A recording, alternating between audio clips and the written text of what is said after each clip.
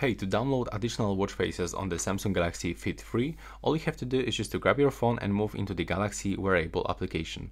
From this you have to select the watch faces, and now you have to just scroll down and pick any watch face that you want to apply. So for example, let's say that I want to get, for example, this watch face.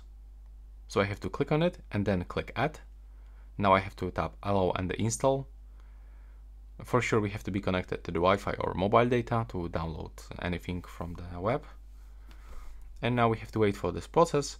It will take around few seconds, and after this we will be actually get this new watch face on our Galaxy Fit 3.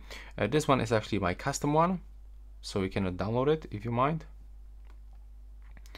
And there we go. As you can see right now, we are welcome with this new watch face. And that's how you can do this right now. Please subscribe to my channel and see you in the next one.